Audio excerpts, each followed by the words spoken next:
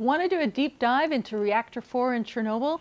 Of course you don't. That'd be radiation and instant death. But a look at the meltdown of science and politics with Adam Higginbotham and his fabulous new book, Midnight in Chernobyl, is up next on Science Goes to the Movies.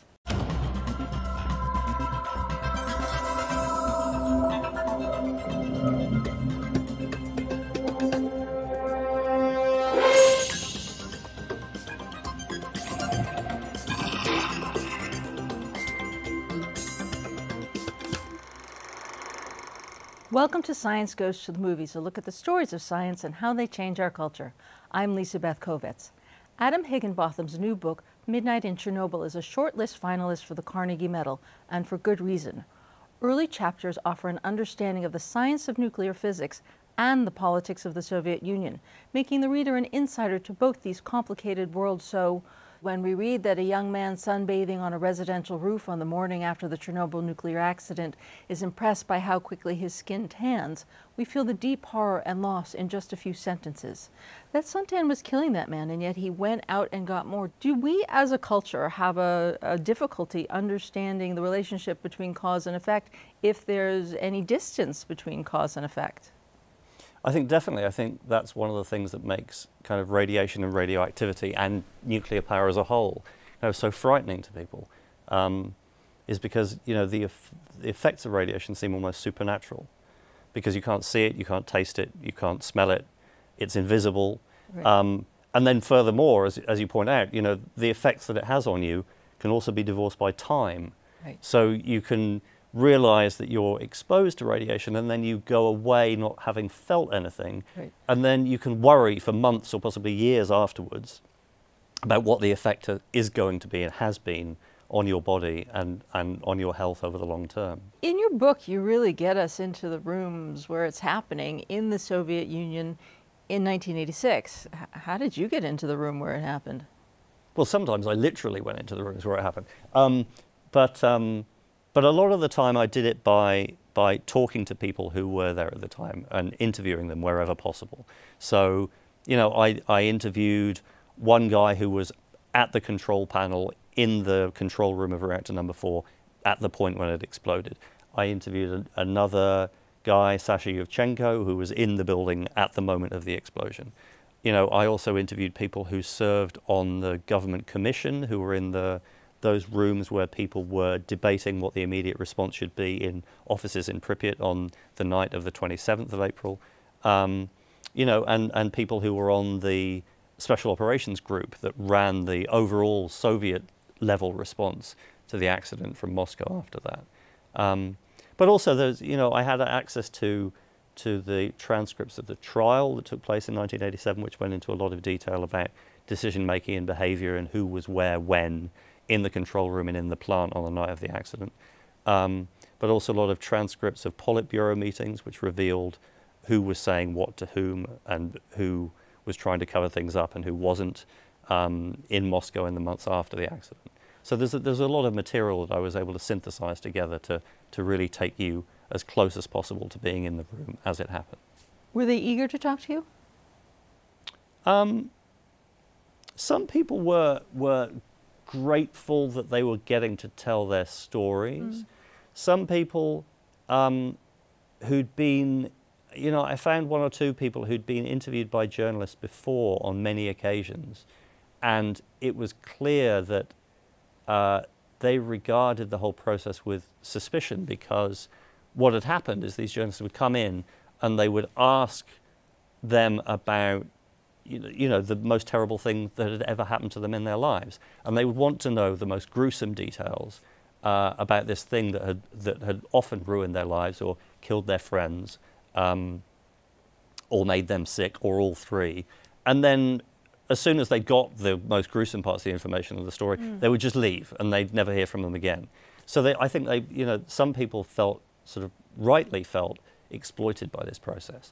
And so part of my job in approaching those individuals was to explain to them that what I wanted to do was something different, which was to tell the whole story of what happened, the whole story of their lives, so that the readers of the book would hopefully be able to understand, not only what actually happened on the night of the accident, but what life had been like in Pripyat, in the city that all the operators of the plant lived in, what that was like before the accident, and so what they'd really lost, what their lives had been like, how they'd been changed by the accident. Yes, most definitely, because I think it's very important how we tell the stories. And when the story was told to us, and I was alive in this when this happened in real time, but Pripyat was always sort of a dead city to those of us getting the story afterwards. And your book brought out that it was actually a great loss, that there was something unique and remarkable about this city at this time. I mean, that was one of the things that I was really determined to do when I began researching the book, was to try and reconstruct life in Pripyat in as much detail as possible, because, you know, I was guilty of a similar I was guilty of a similar set of convictions, because I was 17 when the accident happened. And I realized as I began meeting people that lived in Pripyat that I had been just as much a victim of Western propaganda as they might have been of Soviet propaganda in their view of the West. So even when I started meeting people who lived in Pripyat, you know, I was surprised to discover that they weren't all sort of grey victims of the socialist experiment who lived miserable lives and expected to die, you know, under the iron heel of Stalinism. And instead that they were people who, at the time of the accident, weren't much older than me, and they had hopes and expectations of living in what at the time was this fantastic city that was extremely well resourced. It was surrounded by sylvan countryside, by white sand beaches. You know, they took boat trips up the river. They had children in kindergarten and you know, a dozen schools. That it was a great place to live. And so when you realize that, the story becomes even more terrible, really, because if you rest on the assumptions that everybody that lives in the Soviet Union has a grim existence, then the Chernobyl accident doesn't really seem so bad or so unpredictable. But when you realize that they were living these kind of what they regarded as these blessed lives, relatively speaking, in the Soviet Union, then the accident becomes even more terrible and its impact much worse. Yeah. Most of us are aware, because it's on t-shirts now, that energy equals mass times the speed of light squared. Understanding that there's a boatload of energy trapped in matter gave birth to nuclear physics and eventually nuclear reactors. But Einstein's equation does not tell us about the extra bits that pop out in nuclear fission. So what are the byproducts of the destruction of an unstable atom? Well, I think what you're talking about is radiation itself and radioactivity. In order to attempt to regain equilibrium, atoms throw off parts of themselves, and the parts that we're concerned about form ionizing radiation that takes the form of both particles and waves. And the principal kinds of radiation that we're concerned about in the Chernobyl disaster are alpha, beta, and gamma. So alpha particles, for example, are, relatively speaking, like cannonballs. They're very large and slow-moving, and their path can be blocked by something very insubstantial, like a piece of paper or your skin. So although they're very dangerous if ingested, if you keep your mouth shut and you don't breathe them in, they don't go in through your eyes or your airways, then you can be protected against them. But once inside your body, alpha particles are extremely toxic. So polonium-210, which killed Alexander Litvinenko, the FSB agent who died in London, was poisoned with polonium-210, which is an alpha emitter, which was concealed in a cup of tea that he was given. Beta particles are more penetrating and can therefore pass through your skin. And those are the things that, in the case of the Chernobyl disaster, caused people terrible burns on their skin, some of which were substantial enough to end up contributing to people's deaths. But by far the most penetrating are gamma rays, which are relatively speaking, like a sort of fusillade of microscopic machine gun bullets that will pass straight through your body, straight through, you know, electronics, disrupting them along the way. The rays can snap particles of DNA, and they can only be blocked by things that are very dense, like sheets of lead or concrete. May I ask, if you don't mind, you're a journalist. What does your high school physics teacher think of your newfound understanding of these complex things? I have not been able to ask him, but I suspect he would be utterly astonished, as physics was far and away my worst subject.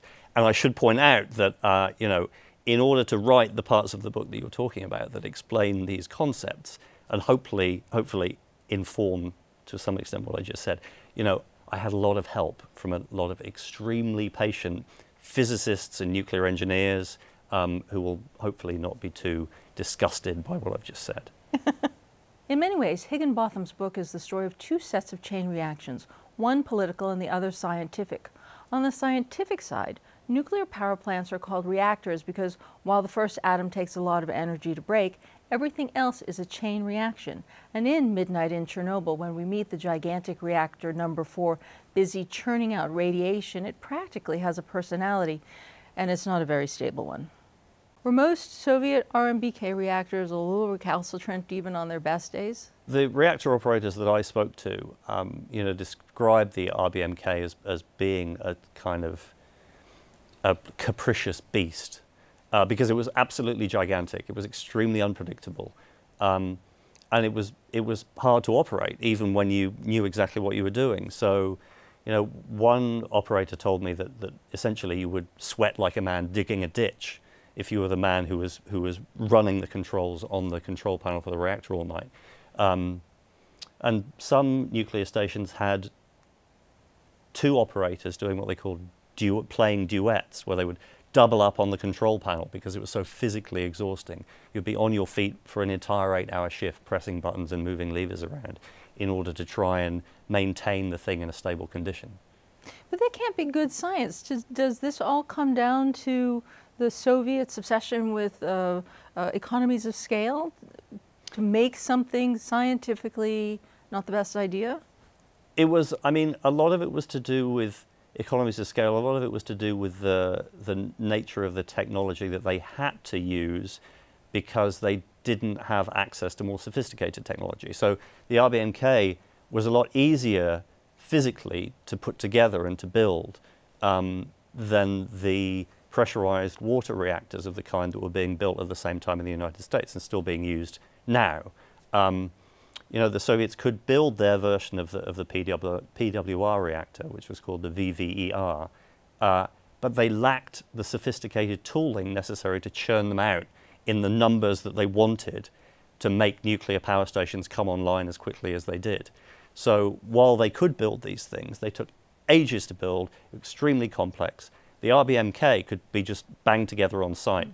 And when they wanted to make them a bit bigger, they could just kind of add the bits in a modular way. And so really the problems with them were a result of the elementary and crude nature of the technology, which was sourced directly from military plutonium production reactors that were originally much smaller and operated at lower temperatures and lower pressures. So when they scaled them up, they created a lot of problems. The fatal flaws of the RMBK reactor was revealed at Chernobyl when operators instituted the AZ-5 emergency shutdown protocol, and graphite control rods that encouraged additional reactions before reducing them were introduced into the number 4 reactor. And as HBO showed us in their somewhat fictionalized version of the disaster, that one single element of failure makes for a great scene in a movie. But there were a lot of other problems, like what is a positive void coefficient? Well, the positive void coefficient is actually, as you suggested, it's one of many, many different faults or design drawbacks, I guess you could say, that were part of the RBMK design that, you know, any individual one of which would not have been on its own enough to have caused a catastrophe. But what happened on the night of the accident is the positive void coefficient, you know, was combined with 4 or 5 or 6 other problems of both the Soviet workplace and the reactor design and the nature of the experiment that they were conducting, you know, to form this kind of deadly confluence of events that all came together to cause this massive explosion. And the positive void coefficient itself, you know, is it's a bubble. It is. It's a bubble. It's partly caused by the voids, which are steam bubbles in the water coolant that's circulating through the reactor core. But all nuclear reactors have these bubbles in them to a greater or lesser extent. The problem with the RBMK design is that the positive void coefficient can lead to a feedback loop in which, as the reactor becomes hotter, it increases the level of reactivity in the core, and that makes it hotter. And that makes it increase the level of reactivity in the core, which is the opposite of the way a Western PWR reactor works, where if you lose coolant or too many steam bubbles form or the coolant drains away entirely, it acts like a dead man's handle on the reactor, and the reactor automatically, effectively shuts itself down. Does that feeling of little hiccups, little bubbles, make you a little crazy? I think that's, you know, if you look at any technological disaster, that's certainly something that they all have in common, from, you know, the Titanic to the 737 MAX accidents. They're all these confluences of all of these tiny things coming together at once. They're rarely, you know, as simplistic as one person pushing the wrong button at one time. Right. And I mean, that's the nature of high technology, I think. And so that's one of the reasons why when people ask me if, you know, I feel that Chernobyl shows us that mankind has no business meddling with nuclear energy because it's so dangerous. You know, I don't think that's the case. I think that it should be a warning against the risks of overconfidence in high technology, whether that's, you know, the 737 MAX or, you know, AI and Facebook and algorithms. And, you know, all of these things have the same potential to undo us if we're not paying close enough attention. How did they not blow up the whole world? And how did the Soviet political structure create a chain reaction that led to Chernobyl?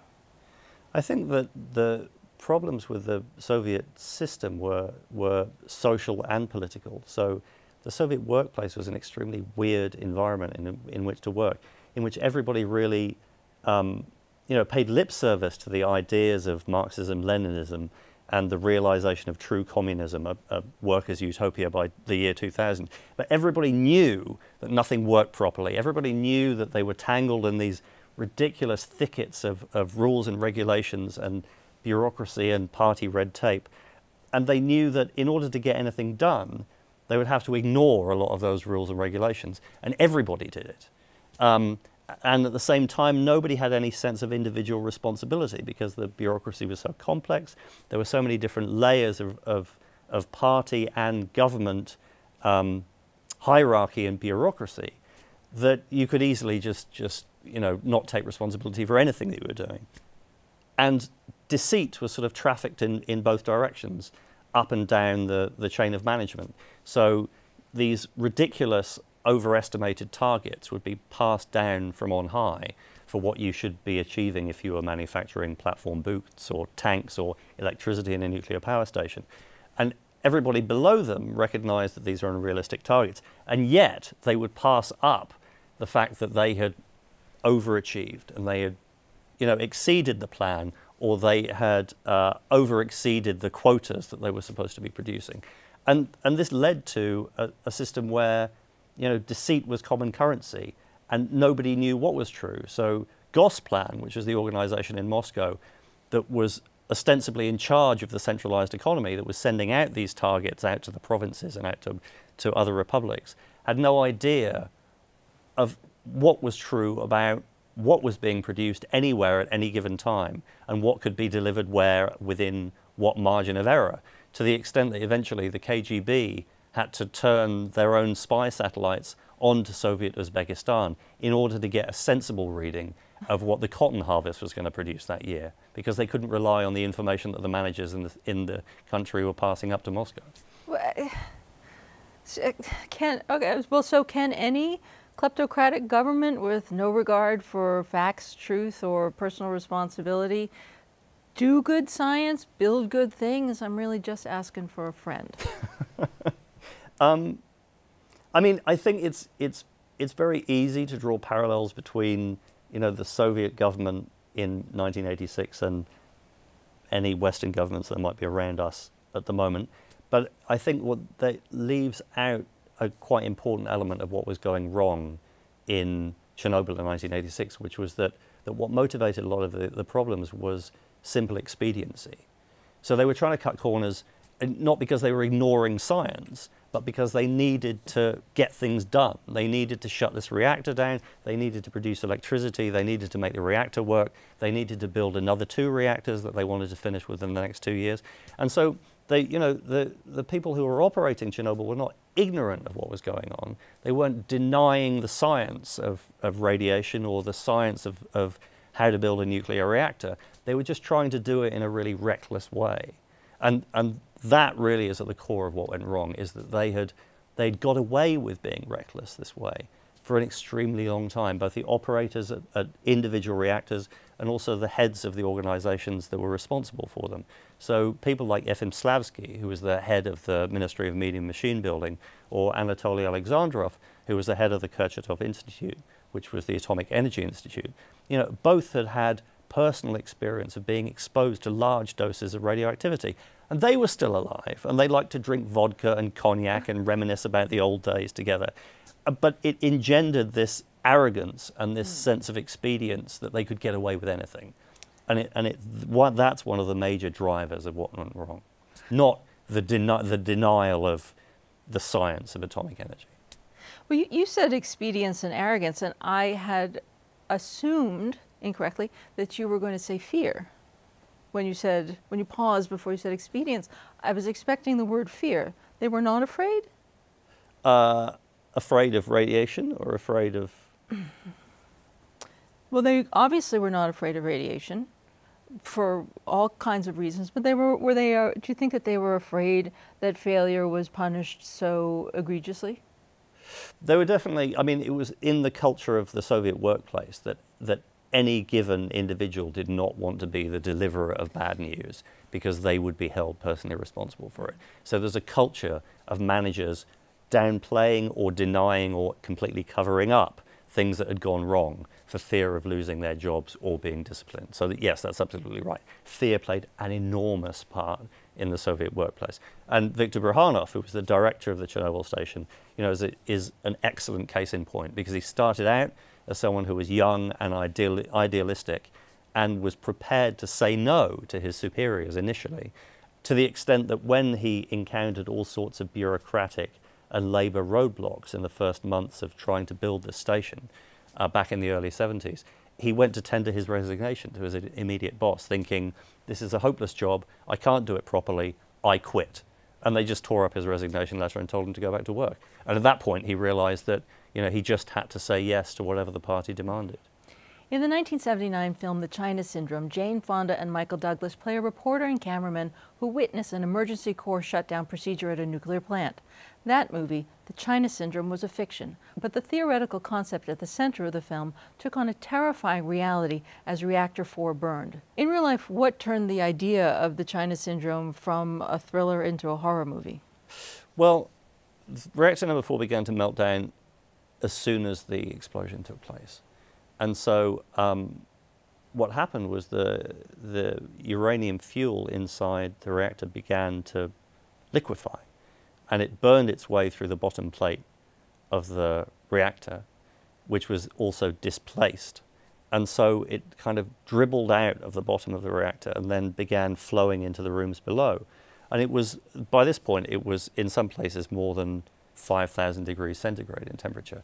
And so this, what became known as corium, the molten fuel, began to burn and absorb parts of the reactor building and the reactor vessel itself. So it took on a kind of life of its own, subsuming material from around itself, and then continuing as it flowed into the rooms down in the level immediately beneath the reactor, to then flow into the rooms below that, and ironically through pipes and tubes that were part of a steam suppression system that was designed to help prevent an accident.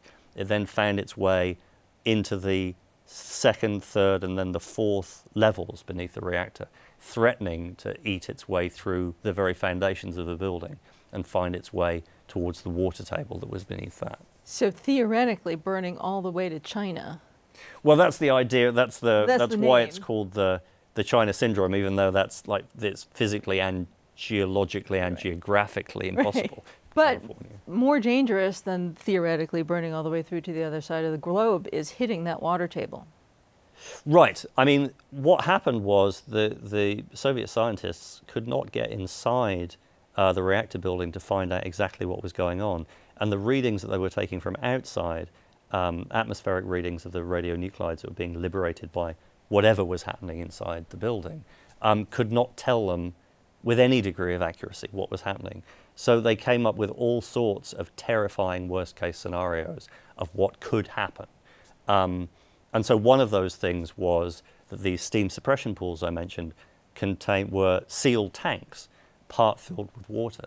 And they feared that what would happen if this superheated corium made contact with this water that was contained inside these sealed tanks, it would effectively produce a sort of a massive steam-powered bomb that would then destroy the entire building in a catastrophic explosion that could be even bigger than the first one, and liberate all sorts of radioactive material into the atmosphere, and poison an even larger area than the first explosion.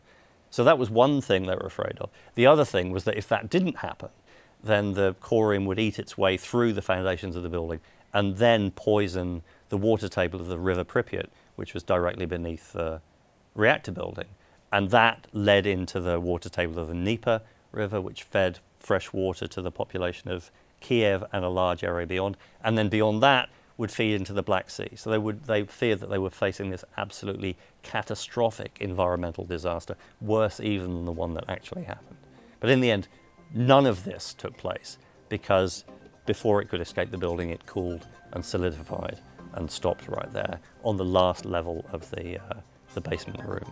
And we're out of time. I'm so sorry. There's so much more to talk about, but thank you so much for spending time with us. Thank you. Thank you for having me.